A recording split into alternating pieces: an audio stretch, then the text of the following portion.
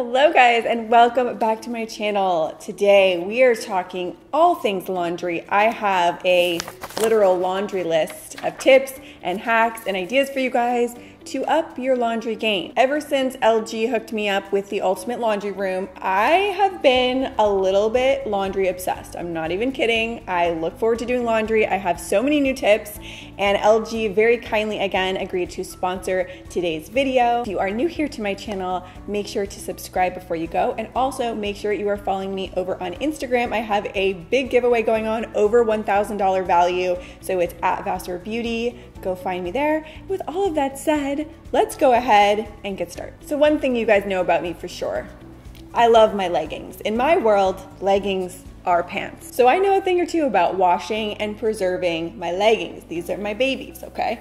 The biggest thing you need to do when washing leggings or any athletic wear for that matter is turn them inside out before they go in the wash. This will keep the fabrics nice and protected, but more than anything, it prevents pilling, and pilling is the enemy of leggings and athletic wear, because once your clothes start pilling, it's very hard to turn back. But that does lead me to hack number 2, just in case it's already too late and you do have some pilling on your leggings or sweaters or whatever it may be, you can use a razor and get some of that pilling off. Just be very gentle with it, and you just take it very delicately along the fabric and you can just shave the little pills right off. Now, speaking of turning things inside out, a general rule you want to follow is any of your clothing that are dark colored or bright colored, turn it inside out in the wash and it will help protect those colors from fading. Little hack for freshening your laundry hamper, because look, as I've mentioned before, Ryan has some very, what's the word I'm looking for here? Pungent gym clothes. So you want to keep the hamper itself fresh as you're waiting to do laundry and just to make sure it doesn't get all nasty. So what I like to do here is you could get a pair of pantyhose or a cheesecloth, something that's a breathable fabric, fill that up with baking soda, and then load it up with your favorite essential oils. Then tie that and put it at the bottom of your laundry hamper. The baking soda will absorb the bad odors, and then the essential oils will emit a pleasant odor. So you're kind of doing two things at once. The same little hack you can also use in your shoes. You just make them in smaller bags, and you could put a little one in each shoe, and that will help absorb odors in your shoes and then also give them a nice pleasant scent. So now let's talk about saving time while we're doing laundry, because this is a major pain point for me. I hate the fact that every time I have to do my laundry, it's like a whole day ordeal. So it has been so amazing ever since upgrading to my ultimate dream laundry room with my new LG appliances, in how much time this saves me, literally hours. Biggest game changer for me is this washer, which is the LG WM3900. This can power wash big loads of laundry in under 30 minutes, which is just so insane, so fast, and has saved me so much time. I could also manage my time so much more effectively with all the smart features this washer comes with. So I have it connected to my phone and my Alexa at home. So now I get notifications when my wash is done to remind me to put it immediately into the dryer. Now I've also cut my time literally in half by using my Sidekick. This goes just below the washer, and these two together are called the Twin Wash. There's a little mini washing machine, and what I do is I wash my delicates concurrently with my main load of wash. So I can do 2 loads of laundry at once. Now my dryer, which is the DLEX 3900, has an ultra large capacity, so I can dry everything at once. I don't have to do multiple cycles and wait all day for my clothes to dry. And this dryer also connects to my phone, and a little tip I like to do to save on energy costs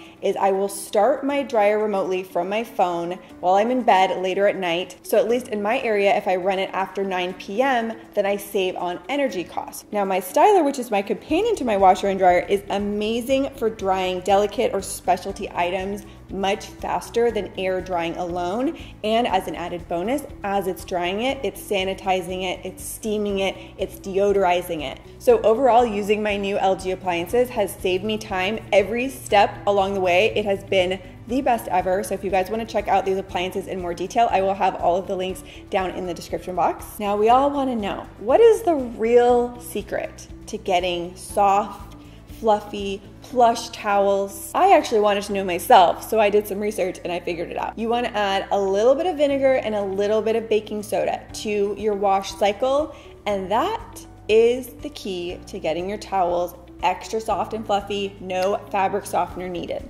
Now this I think is really interesting. One of the biggest mistakes people make when doing laundry is adding in too much detergent. So overdosing on detergent can create so many suds that it ends up trapping soil and allowing it to redeposit onto your clothes. So less is actually more when it comes to your detergent. Try cutting it down by a third or half and see how much cleaner your clothes end up being. And an added bonus, it will save you money on having to restock on your detergent because it will last longer. I don't know why this took me so many years to figure out, but every laundry room needs its own special lint bin, and this one is really special because it hangs on the wall, and I even labeled it lint. Before I had this, I was like that person who every single time I was using my dryer would have to remove the lint, walk all the way to the trash can, and throw it away.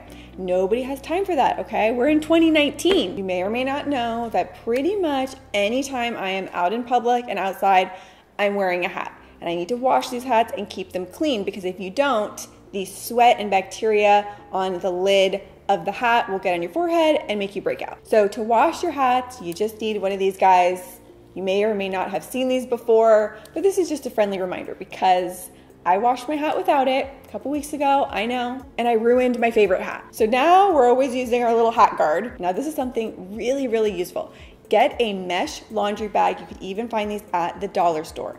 And after you're wearing your socks, instead of putting them in the main hamper, put them in this little mesh laundry bag. You can throw this in the wash with all of your clothes. It's gonna wash your socks together so they're not gonna go missing. Then you could also just transfer this over to your dryer so your socks all get washed and dried together. You don't ever lose them. If you have clothes that are extra smelly, let's say you wear these to the gym, you're really sweating it up, what you wanna do is pre-soak those in a mixture of 1 part distilled white vinegar and 3 parts warm water. Let it soak in that mixture for about an hour at least. 2 hours would be better, and then wash it, because the vinegar will go in and help break down some of that bacteria that's leading to that odor. Now for washing bras in particular, this is an issue that I had been having where the little pads will come out and get all mangled and they're never quite the same.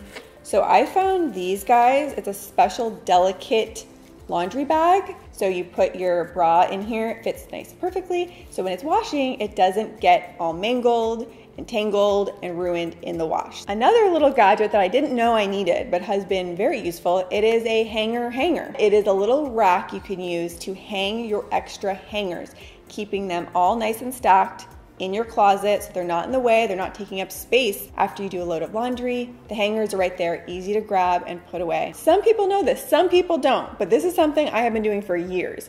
When you're putting your clothes in the dryer, throw a dry bath towel in the dryer with your clothes, and that dry towel will absorb some of the moisture in there just to help speed the drying process. Another thing I like to do in the dryer, just in case you have not heard about this, is use dryer balls, wool balls in particular. So I have mentioned these a couple times before, and every time I mention them, I have so many people like, I've never heard of that. So I just want to say it again because it is something that I absolutely swear by. There's so many benefits to it. So I put in at least 6 wool balls, and the wool balls get in between your clothing while it's drying, and it helps aerate them, and that helps speed up the drying process. Beyond that, I put essential oils on the wool balls, and that releases a natural, beautiful scent onto your clothing. Now, in my time on this earth, I've had so many different types of hampers. I've really tried way too many. It's kind of weird, but I have finally found what, at least right now, is my favorite hamper system. They are these very inexpensive pop-up hampers. So when you're not using them, they fold up flat, and they have the handles on them that I hang on the back of the laundry room door. When they are in use, you pop them open. I find that the more hampers you have, the more you'll use them, and your clothes won't end up on the floor. But in my closet, I actually have 3 of these, okay? So I have one for my lights, one for my dark, and then here's the tip. Have an extra little hamper as you are trying on clothes, wearing clothes, things that you don't absolutely love. have that hamper there as a donation bin. So you can constantly be decluttering and donating clothes that you don't love. And it's just gonna be a good reminder. Now, if you are limited in floor space, something else that I love are hanging hampers. This is what Carter has in his nursery. His room is really small, so this is the best use of space in his room. So that's another option. The key to doing laundry is selecting the right temperature, but it gets confusing. Does anyone really know? I mean, I'm sure a lot of us do, but just in case you need a little refresher, the way that I think about it, just to simplify things, you want to use a cold cycle for anything that might shrink, any bright colors, dark colors, or anything that is more delicate. So warm water is going to just be your standard cycle for your regular loads, your cotton, jersey fabrics, and then your hot cycle. Those are for things you really want to deep clean and sanitize. So towels, cotton whites, heavily stained items, those would go in a hot cycle. And I do recommend in general throwing all of your towels in their own separate cycle. Another thing, when in doubt in terms of mixed loads, use a stain catcher. They make these little sheets, you could throw them in the wash, and if there are any colors that bleed, it will collect those colors onto the little sheets so it won't transfer onto your other clothing. I actually did a whole video where I was testing different stain removal methods. The best thing I found that worked on the most types of stains is Dawn dish liquid or dish liquid in warm water and a brush, just brushing the stain out. Now, if you do that, you wash your clothes and there's still a stain there.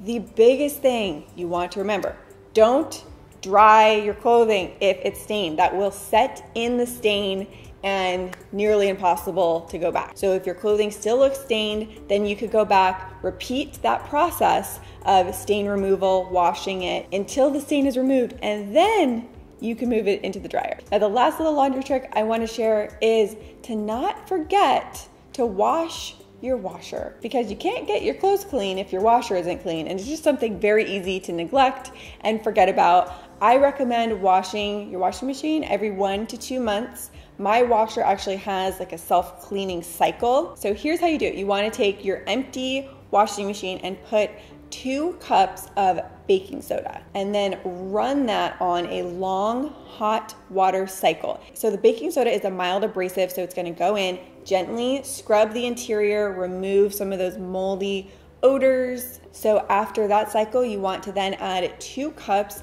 of distilled white vinegar and also about 20 drops of your favorite essential oil. I like to go for lemon or lavender because those also have antimicrobial properties. Then run that on another long hot cycle, and the vinegar and essential oils are going to act to disinfect the interior of your washing machine. Just set a reminder in your phone, a recurring reminder. I'll probably do it every 6 weeks or so because I want to keep my new washer nice and fresh. Oh, also, especially if you have a front-loading washer, don't forget to always wipe the interior gasket with a microfiber cloth after every cycle. You don't want any remaining moisture on there because it could lead to mildew development over time. So just always wipe it down, very quick to do, and it will keep it fresh longer. So that is going to be it. I don't know how many little laundry tips we covered today, but there's at least 28 on my list. All right, so that is going to be it. These are my very practical, useful laundry tips that I have been following, that have stepped up my laundry game. I hope you guys did enjoy this and you got some good ideas from it. If you did, give this a thumbs up. Don't forget to subscribe, especially if you're watching all the way to this point in the video. And let me know, what is your favorite little laundry tip or technique that you like to use down in the comments. I would love to read it. And with all of that said, thank you as always so much for watching, and I will see you soon with a new video. Bye.